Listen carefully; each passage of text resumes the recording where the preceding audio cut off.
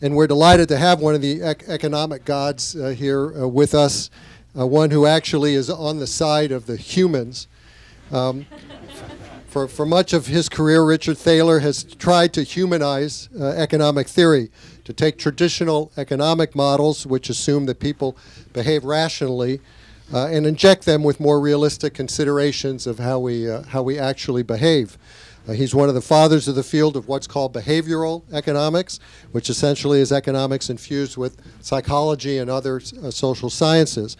This is supposed to make economic models predict things more accurately. At least it makes economics more fun and interesting, as Richard explains at the start of his new book, Misbehaving. The book basically tells the story of Richard's struggles to promote behavioral economics in the face of strenuous and at times comical resistance from traditional rationalists. Initially, his research and arguments were dismissed by some as trivial, and he was regarded as a bit of a crank. But he kept making his case as he moved from the University of Rochester to Cornell, ending up 20 years ago on Chicago's Business School faculty. One sign of how accepted he and his reasoning have become is that this year he's serving as president of the American Economic Association. His last book, Nudge, co-written with Cass Sunstein of Harvard Law, about how to make better decisions by better understanding how people think, turned into a bestseller not too long after it came out, 7 years ago. His new book is written with similar clarity and insight and lots of humor. New York Times review the other day called it, quote, both engrossing and highly relevant. Richard will be here in conversation with David Leonhardt, an award-winning New York Times journalist who used to write the paper's economic scene column and serve for a time as Washington bureau chief. He is now managing editor of The Upshot, a Times website that focuses on politics, policy, and economics. So, ladies and gentlemen, please join me in welcoming Richard Thaler and David Leonhardt. Thank you. Thank you for that nice introduction. As a longtime, is this on? Are we good? As a longtime customer of the store, it's a thrill to be sitting up here for me, and it's a thrill to be sitting here with Richard. So we're going to talk for a while, and then we're going to open it up to all of you. I met Richard in January of 2004 at the annual American Economics Association convention in San Diego. I had read many of his papers, and so emailed him and asked him if he'd sit down and help tutor me. And we were sitting in the lobby of a hotel in San Diego in January, and after about 10 minutes of talking, he said, "This is crazy. Why are we sitting down here when there's a playoff game on in my room?" And we went upstairs and watched the Titans-Ravens game, and maybe talked about economics. There are a lot of commercials. Yes. It wasn't on DVR, so yeah, we had If you've read the book, you know that one of the great images in the book is the bowl of cashews. That standard economic theory would say that you are never worse off to have a bowl of cashews in front of you, because if you want to eat it, you can eat it, and if you don't need to. And what you realized is actually you are better off by moving the cashews. And so our bowl of cashews tonight is sports. Left to our own devices, we might talk about it all night. I'm guessing that this is not an audience exclusively of sports fans. So we have committed to not talking about sports unless we get a question about it. And we can talk about sports later. I want to start, and so you can now hold us to that. I want to start by reading one line from the book, which is about Thomas Kuhn, who wrote about the model for scientific revolutions. And what he wrote about is, discovery commences with the awareness of anomaly, i.e. with the recognition that nature has somehow violated the paradigm-induced expectations that govern normal science. And then you go on to write, an important aspect of Thomas Kuhn's model of scientific revolutions is that paradigms change only once experts believe that there are a large number of anomalies that are not explained by the current paradigm. The paradigm in economics has changed. You've been at the center of that over the last 30 years. So let's go back to the list that you started drawing up. Tell us a little bit what this list was and the role that it ultimately played in changing the paradigm for how economics works. So, this is on? Here, take mine. Yeah. So, okay. Well, if Newton had his apple, I had my bowl of cashews, and so that evening when I was entertaining my fellow graduate students and we were devouring a bowl of cashews, and I got the brilliant idea of taking the bowl and hiding it in the kitchen after eating a few on the way toward the kitchen. And then we came back, and since we were economics graduate students, immediately started analyzing what had just happened, illustrating a point that I think we made in Nudge, which is a good rule of thumb is if you have more than half the guests at a dinner party from the economics department, the conversation will be boring. So somebody got out a napkin and we had a decision tree, and as David said, we all knew that we were happy I had removed the cashews, and that was impossible because it's not possible to make someone better off by removing an option. And I thought that was interesting. And then I was working on my doctoral dissertation, supervised by a very well-regarded economist, Sherwin Rosen, who also served as president of the American Economics Association. He actually died the year he was president of the American Economics Association, so crossing my fingers. And I must say, Sherwin was an extremely traditional economist. And he never really thought much of what I was up to. But the project I was working on for my thesis was on the value of a human life, which is a practical problem all governments have to deal with. So we can make things safer.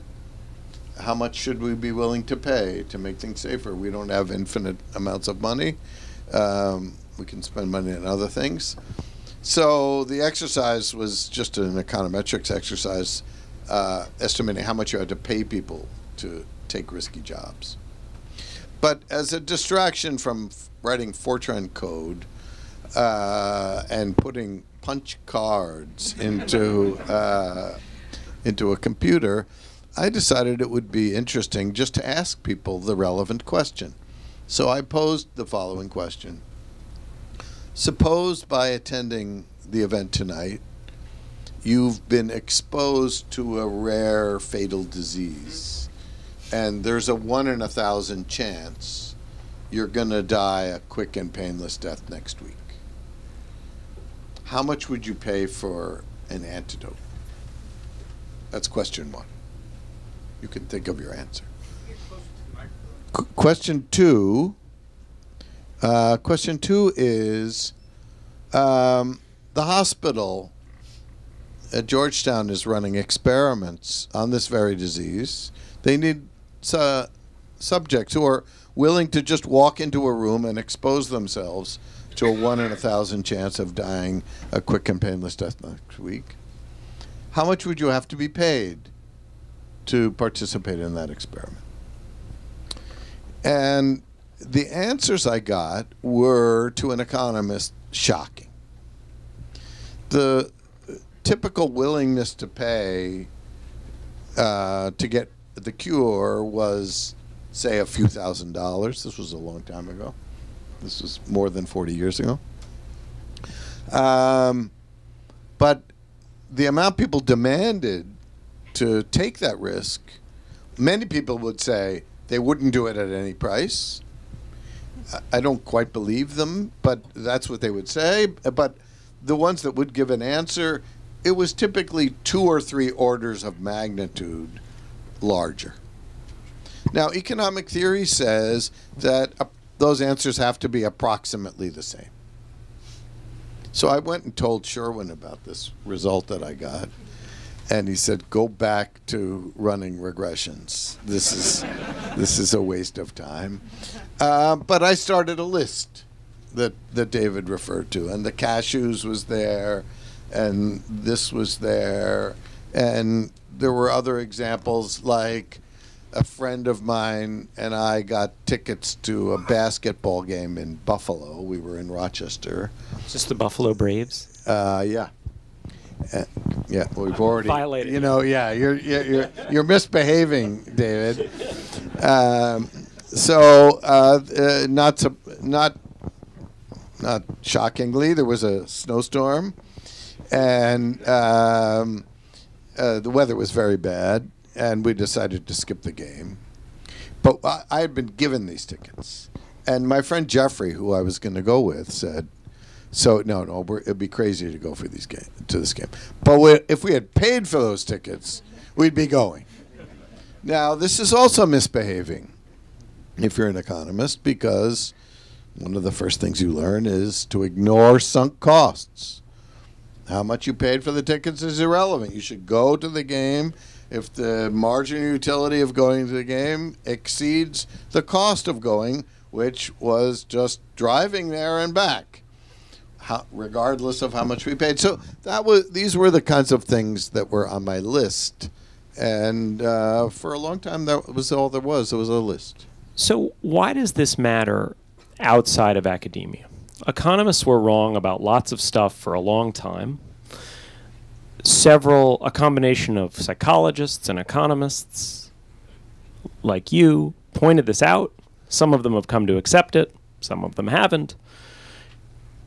But why should the rest of us care if economists had a lot of assumptions that were kind of silly, if we already knew that those assumptions were kind of silly? Well, we should care because economists have a monopoly on advising governments about virtually all important public policy problems. Certainly they have a monopoly among social scientists. Now, economics teaches us that monopoly is bad. But economists don't practice what they preach. And so,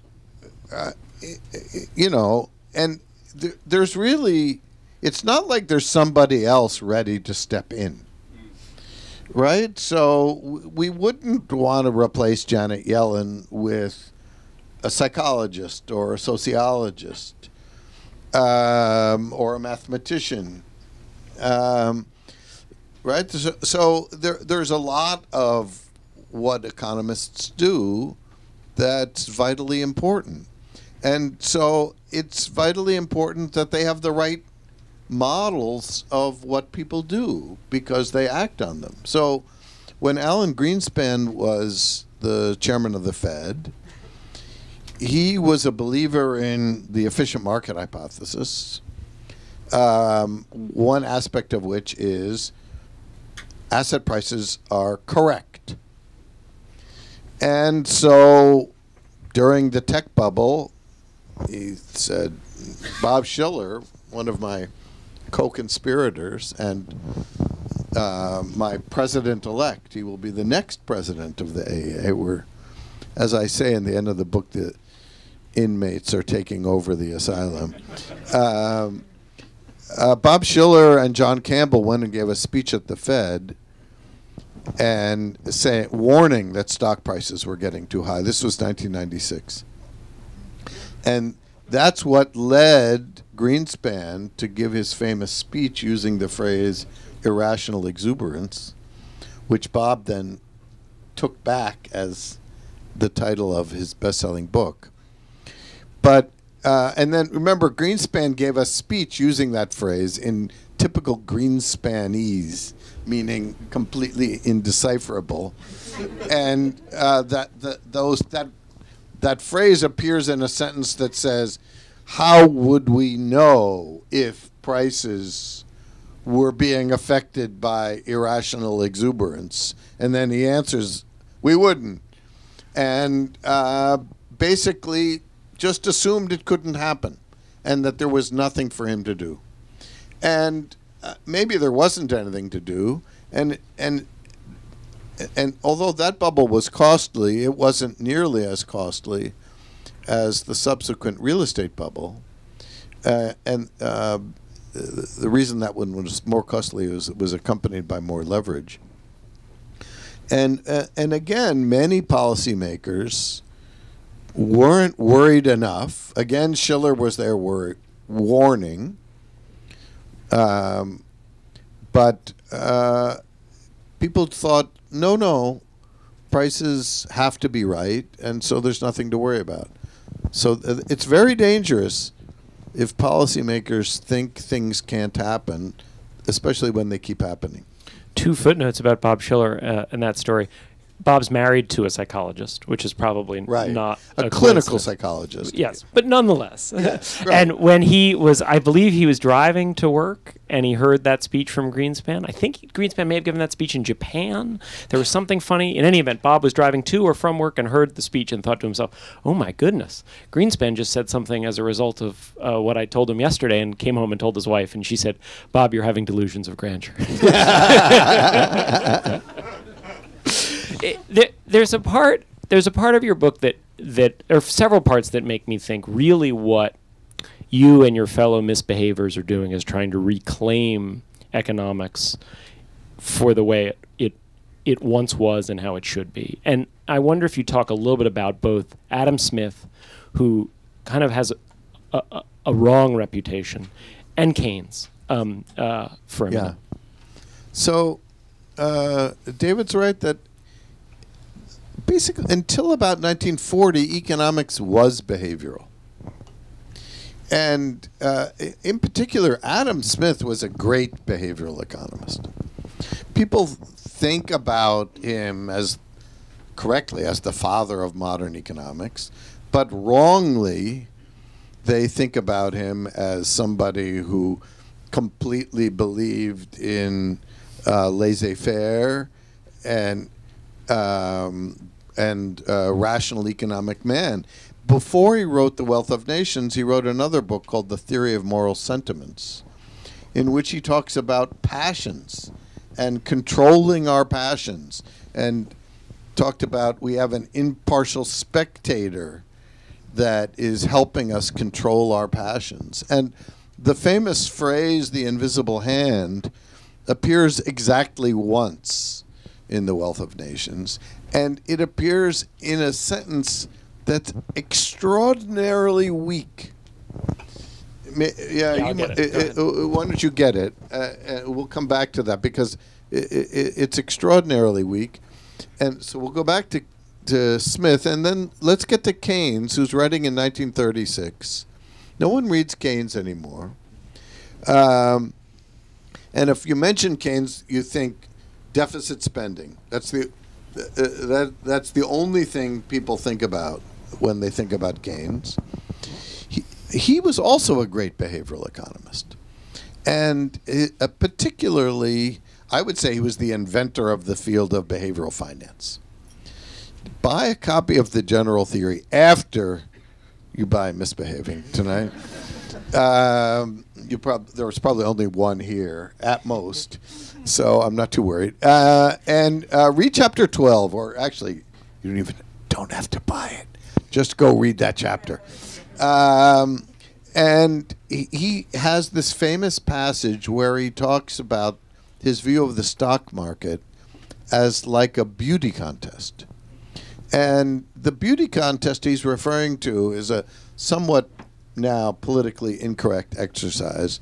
They would have posters with the pictures of 100 attractive young ladies, and the contestants in the contest, presumably all of whom were men, would guess which 6 would be judged the prettiest in a popular vote. And Keynes says, this contest is like investing in the stock market. And he says, what is the point of in this contest? It's not to see which you think are the prettiest, or even which others will think the prettiest. You have to think what others will think others will think are the prettiest. And as he says, there are people who take this to fifth or sixth levels. And he says, that's what investing in the stock market is about. That's exactly right. Think about value investing. What are value investors trying to do? They're trying to buy cheap stocks. Is that a good strategy? Only if they get less cheap. And only if they get less cheap soon. Because Keynes also famously said, in the long run, we're all dead. And if you're a portfolio manager, the long run is about 2 years. So okay, we're now in 1936. That's when Keynes wrote the general theory. And Irving Fisher was writing around that time, also a behavioral guy. Then comes along Paul Samuelson. And you have the Smith quote? I do. Why don't you read it? Okay. It starts, it goes Thaler and then into Smith. I'll note the transition. Oddly, the most well-known phrase in the book, the vaunted invisible hand, appears only once, treated with a mere flick by Smith.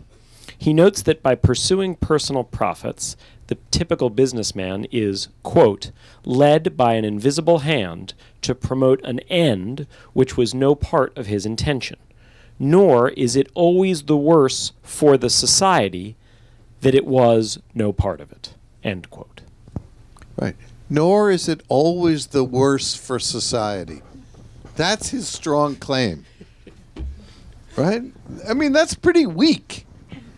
Right? It might turn out okay sometimes. And entire intellectual enterprises are built around the notion of an invisible hand, which might sometimes not turn out too badly. Right? That the author of this, that's the strongest claim he's willing to make. So now Paul Samuelson comes along, and he's the first of many economists, but sort of the first and greatest at mathematizing economics. And Samuelson's PhD thesis is called The Foundations of Economic Analysis. Pretty, talk about chutzpah. Yes. And he's Larry Summers' uncle? Is that right? I think he is. Larry Summers has two uncles who are arguably the greatest economists of the 20th century. One is Paul Samuelson, the other is Ken Arrow. Okay. Good genes. So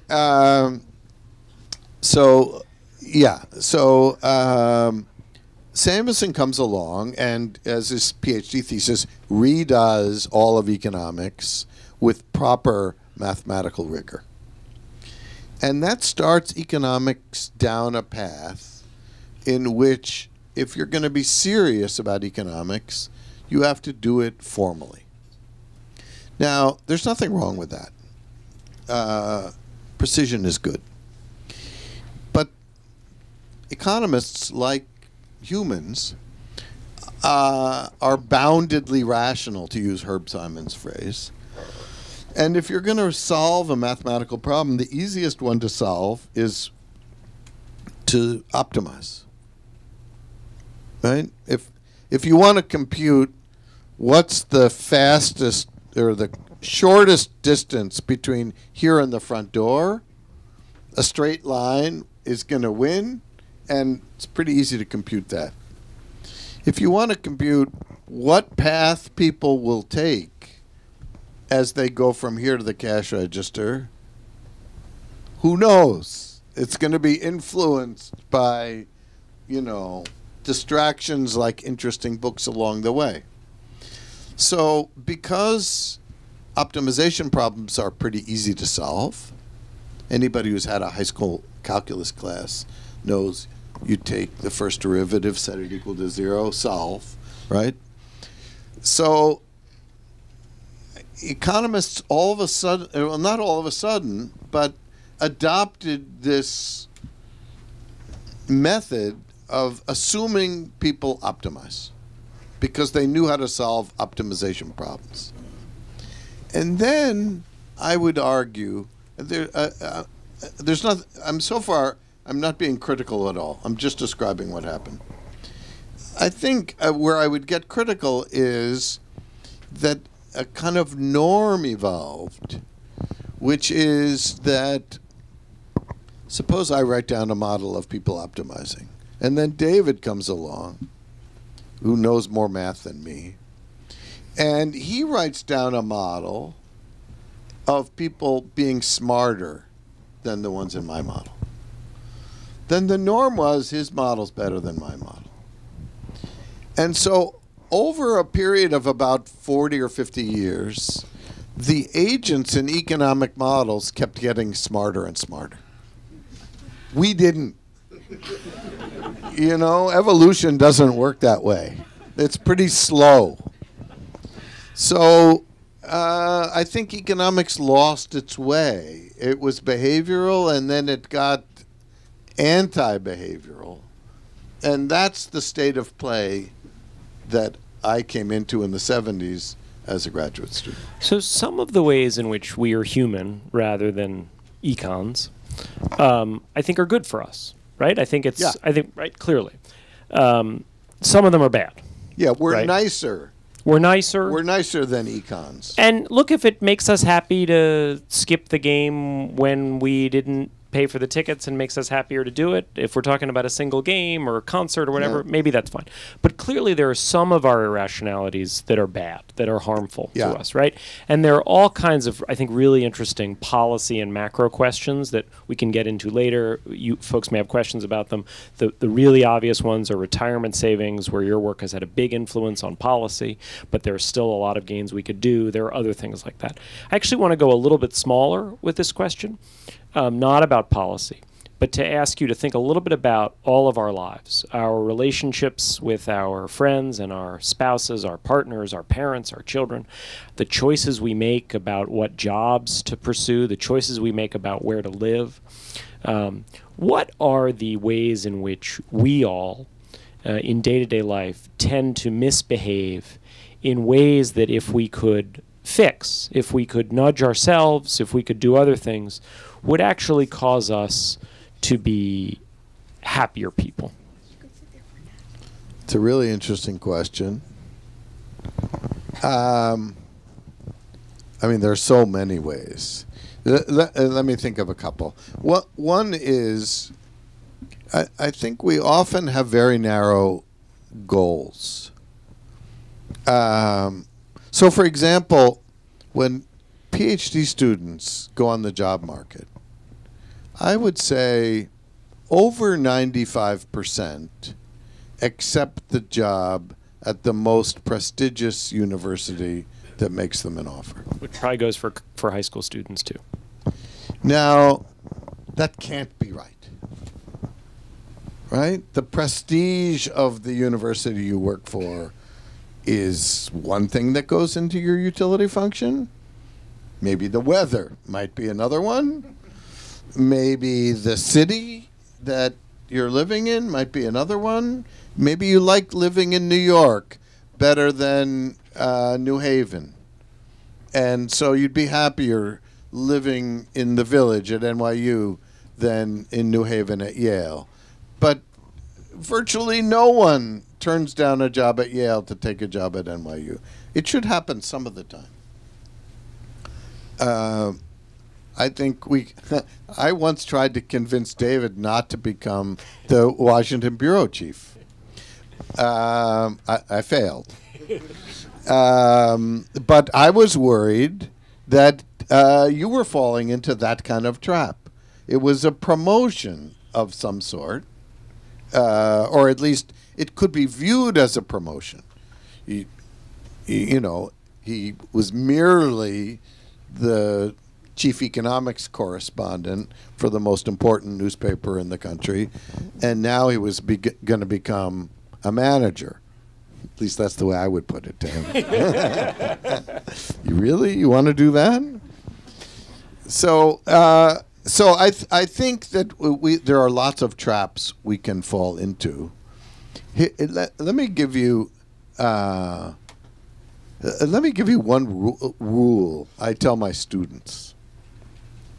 This is I tell them this after pointing out that, these are mostly students in their 20s. Many of them are in the process of thinking about getting married, and I ask them, is that a rational act given the 50% divorce rate?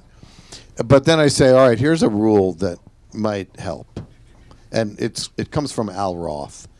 I don't know whether I've ever told you this. I call it Roth's rule because I learned it from Al, who has a new book coming out soon, by the way. It's not as funny as mine. So here's Roth's rule. You can't be happier than your spouse. This is extremely deep and important. For the mathematicians, the dynamic version of this rule is the less happy, the more miserable of the couple will pull the other one down to his or her level of misery. And so the implication of that is if you're the temporarily happier one, I hope you're writing this down. No, I memorized it. So if you're the one that's fleetingly happier, the only way you can maintain that is to make your spouse happier. And so that's my advice to reduce the divorce rate in this crowd. So one more thing before we get to questions. Britain, where we just had an election. Yeah. You have advised the current president of the United States back when he was a colleague of yours and when he was president and on the campaign. I think your sensibilities generally are on the more progressive half of the spectrum. You also have advised the current Tory government in England. And I'd be interested in your thoughts about any of that, but in particular, what it makes you think about what a right-leaning party looks like that is, on the one hand, actually right-leaning, right? It's not just the right-leaning party that left-leaning people would like to see, but is different from the current Republican Party. Well, first of all, frankly, in 5 years of working with the Cameron government, I've been unable to detect any important difference between David Cameron's views and Barack Obama's views. I think George Osborne, the Exchequer, has different views than Obama's economic advisors. So they practiced some austerity. They talked a better austerity game than they practiced, fortunately, in my view. I think there's been way too much austerity both there and here. I think the fact that we have not, over the last 7 years, when we could borrow at negative interest rates and had vast unemployed resources, not just labor, but factories and construction equipment. The fact that we haven't been rebuilding America during the last 7 years, I think, is the greatest economic mistake since the Great Depression. And, of course, we didn't make that particular mistake in the Great Depression. The mistakes there were more on the monetary policy. Roosevelt did start building stuff, but we're going to see bridges falling down left and right in this country, and it's going to cost us a lot more to fix them than it would have over the last 7 years. So, I mean, there is that difference, but otherwise, David Cameron came out in favor of gay marriage before Barack Obama did.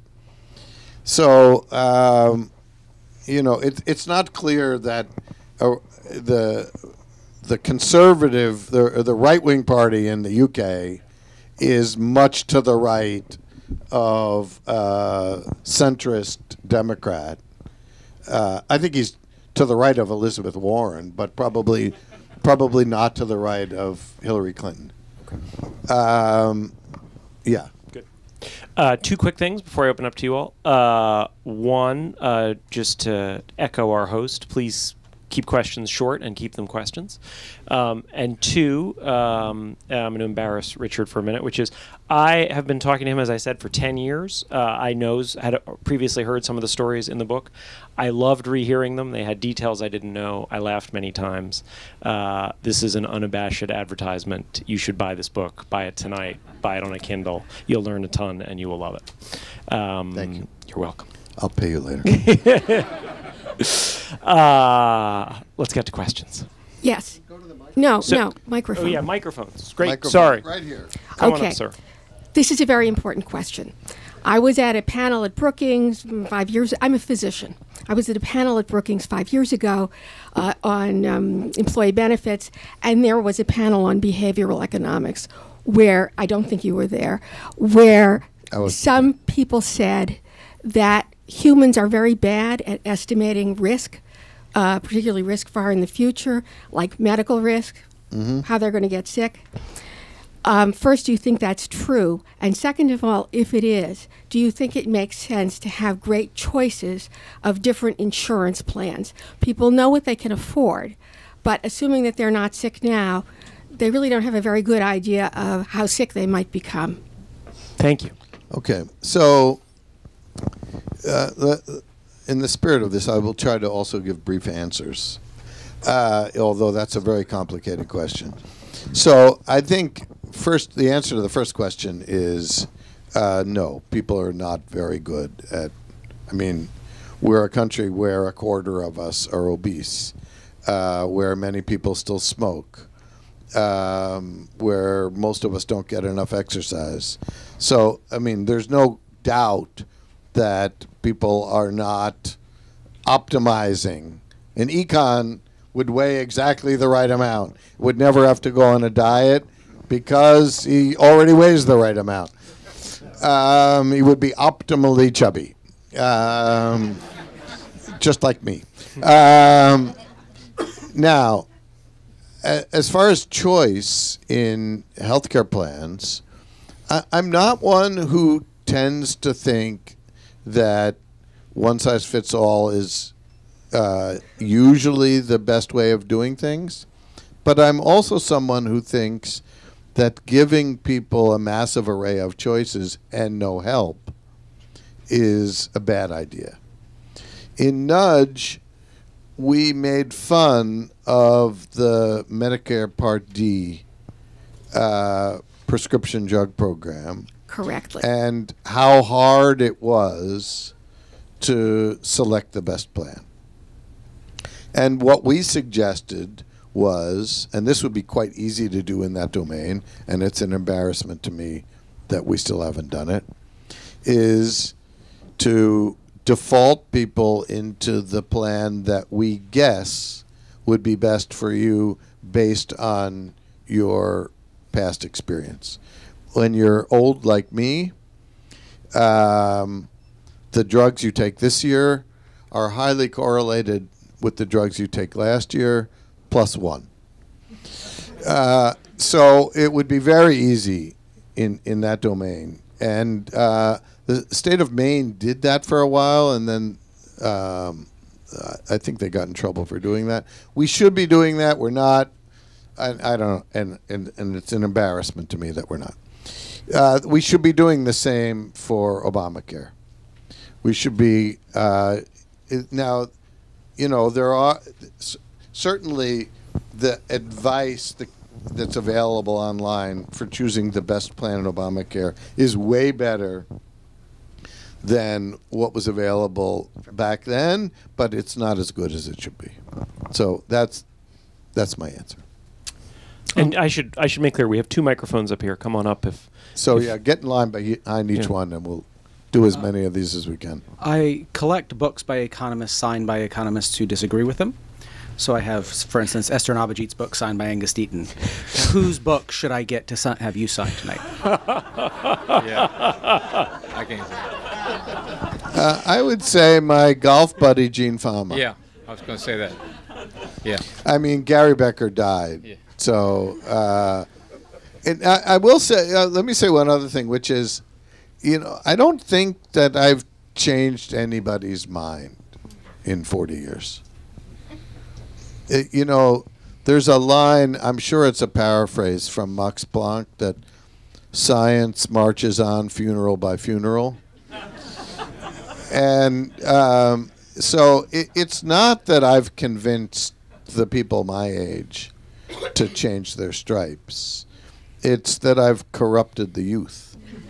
And this was a very deliberate strategy. 20 years ago, we started having, through the Russell Sage Foundation, what we always refer to as summer camps, behavioral economics summer camps, where graduate students from around the world come for 2 weeks and learn behavioral economics.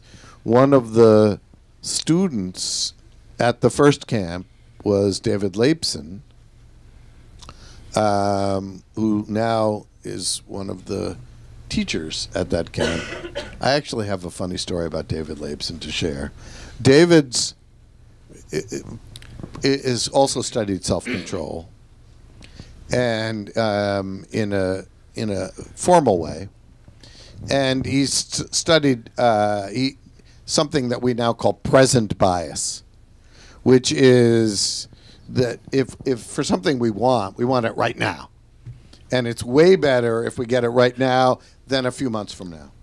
The same is true in the opposite direction for something we don't want to do. Right? So, cleaning out the attic, not today, but in a few months, yeah. So, I have some nice news about David. He may be making the same mistake you made. He's about to become chairman of the Harvard Economics Department, which makes me very proud. He's agreed to do that starting in November. And I don't know where the questioner went, but right here, I walked up here. What book did you bring for Richard to sign? I didn't know. Oh. I thought you were asking who you should. No, he was. I was flipping it. Yeah. What book? I guess it would be Fama's book. Well, he hasn't written a book in a long time, right. so. Yeah. Just one last thing, and then I'll come to you. Your story about corrupting the young generation of economists with these ideas that are actually accurate reminds me of the 2 adjectives to describe the opinions of people over 55 about same-sex marriage. 1 is opposed, and 2 is irrelevant. Yes. Professor, I'm a graduate of GSB, but I was going long before you got there, so I soaked up the mid-1970s environment with Gene, Fama, and Myron Scholes, and Merton Miller. And after you joined the faculty, I kept thinking, I wonder what kind of conversations he has with Fama in the hallway. Because back in those days, we didn't use the word behavioral, but people would always come to Gene in class and try to, of course, trump Gene, which is not possible when he's up there and you're sitting down. And I don't think we used the word behavioral at that point, but people would always come up with examples about why the market wasn't efficient. And one day, a student was saying, Fama's going through his dividends don't matter convolutions on the board. And the student says, wait a second, Professor Fama, I was just reading today in the Wall Street Journal that current desires of investors are for dividends and not dividends and not capital gains. So Fama says, Wall Street Journal, what the hell do they know about the current desires of investors? At least if it was Penthouse Magazine talking about the current desires of investors, you'd have some idea what desire they were talking about. So, all right. Gene actually is a friend of mine. As I said, we're frequent golf companions. Can he beat you in tennis? We both I could not beat him in tennis. We both saw the writing on the wall about our tennis games and switched to golf. because it has a long. This is rational expectations. You can play that game longer.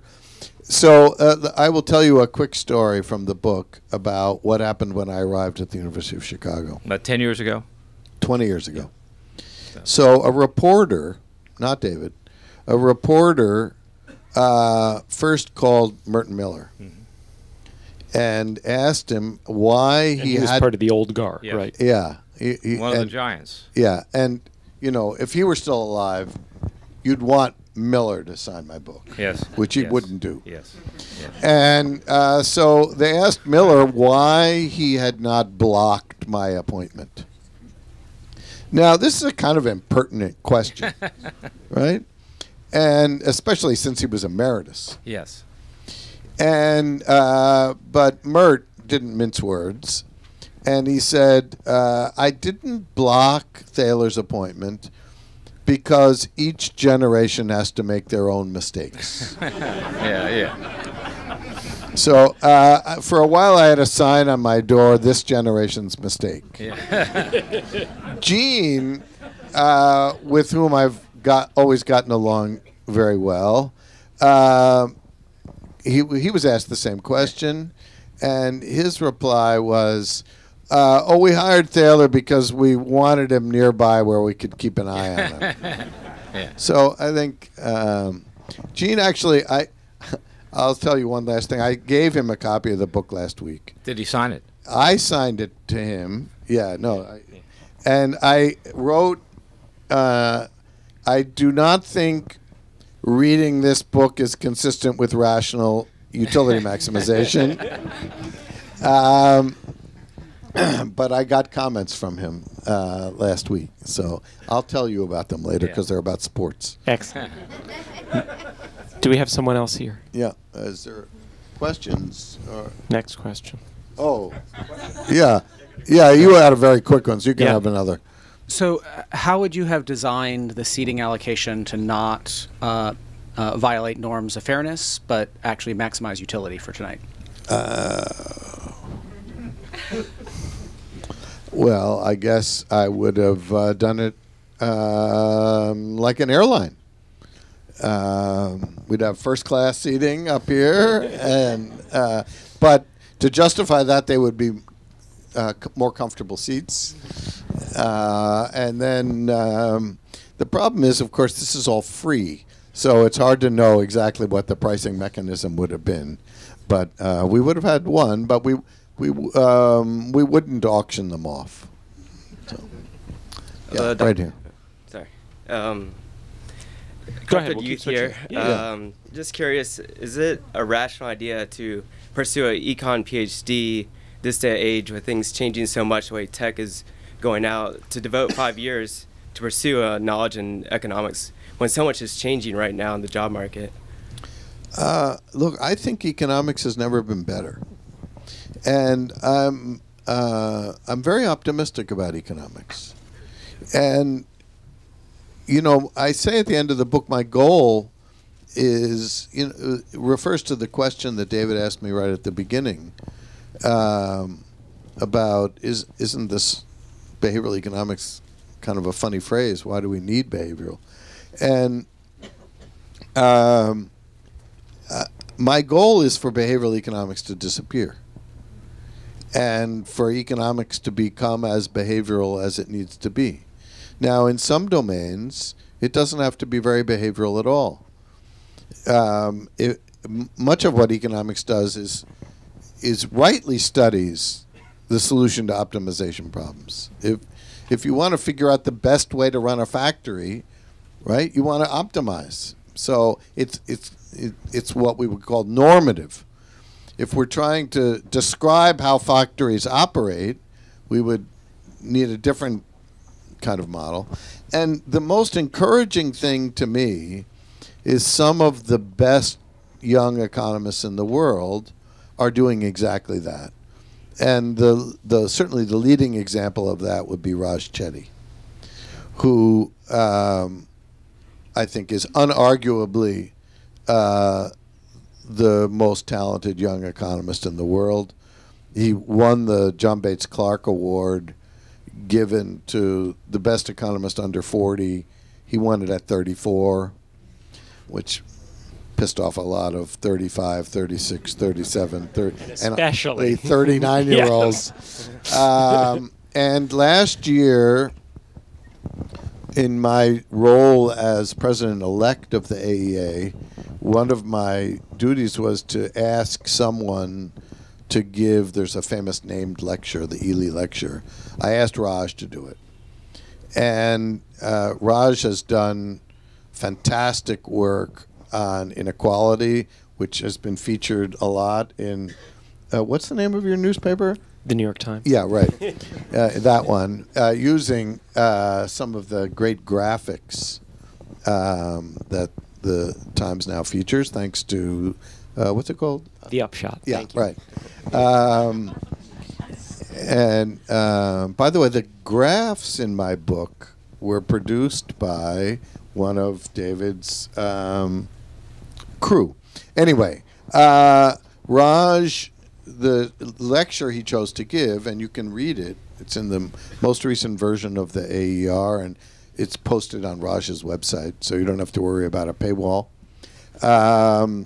unlike some things. And he gave a lecture on the sort, I don't remember exactly, you remember the title? It's something like behavioral applications to public policy or something like that. So I don't think Raj would define himself as a behavioral economist. He would define himself as an empirical economist studying real-world problems like inequality, but he will do behavioral if it's appropriate. And so I think there isn't a more, I can't imagine a more exciting time for studying economics. If you've seen any of the maps that we've produced at the Times on your odds of escaping poverty based on where you grow up, on how where you grow up affects you, that's all based on Raj's work. Chetty, C-H-E-T-T-Y. Mr. Thaler, this is a long shot question. I guess I'm not expecting much from it, but I'm going to try and take my two favorite fields of economics and collide them for a moment and ask you, in your many years, have you stumbled across any misbehaviors relating to intellectual property, copyrights, patents, trademarks? The way that traditional economists view that field and the way that the general populace actually reacts to it and uses that sort of thing. It's quite funny. I mean, so the short answer is no. The wisecrack answer, which I will only say if everyone in the room promises not to repeat it, is that my conversation partner in Seattle is Nathan Myhrvold. Some people would say he's misbehaving in this domain, but let's leave it at that. Last question. Yes, I'd like your thoughts about applying your thinking to the investment management business and the debate between active and passive management, and to the extent that people are misbehaving, what's the role of an active manager? And I'll actually just piggyback onto that and say, in some ways, I think this is one of the most interesting tensions out there, which is I think many of the people who think along similar lines to you in the broadest sense would say, just put it in a mutual fund and never think about it again. And I think a lot of your work says it's maybe not quite that simple. Yeah, so I was, as part of this tour, I had the pleasure of being on Squawk Box at some ungodly hour of the morning, and also on Yahoo Finance, and I told them that the listeners would be better off watching ESPN. That it was their investing would be better if they stuck to ESPN. So look, I think can you beat the market? Can you guys beat the market? I would say no. Is it possible to beat the market? I'm not an unbiased judge of that. I'm a principal in an active money management firm called Fuller and Thaler. We've been in business for more than 25 years. So we're either lucky or know something. But what I would say is beating the market is hard. We've been able to do it, but not every year and not by a lot. And certainly putting all of your money into low-cost index funds, where all of my retirement money is. It's not that I don't invest in our funds, but they're not available at the University of Chicago. So all of my retirement money is with Vanguard in low-cost funds. Yep. And you can't go wrong with that strategy. Yeah.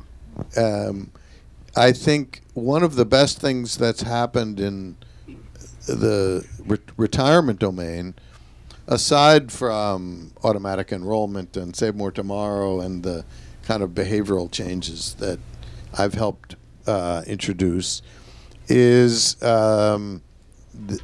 these very sensible default investment funds, like target date funds, especially if they have low fees, which they don't all have. But what they prevent is they prevent people from doing what comes naturally, which is buying high and selling low. In the crisis, 401k investors sold stocks that in droves. Net inflows into equity funds only became positive in 2013, by which time the market had doubled. I had to convince Cass not to sell off all of his stocks in 2008. And so I think I convinced him. But yeah, you know, I think you can't go wrong by assuming you can't beat the market. I just want to end with 3 thank yous. Thank you to all of you for coming out. Thank you for this book and all the ideas. And thank you to the entire staff of Politics and Prose. We are enormously lucky to have this bookstore. Ditto. Copies.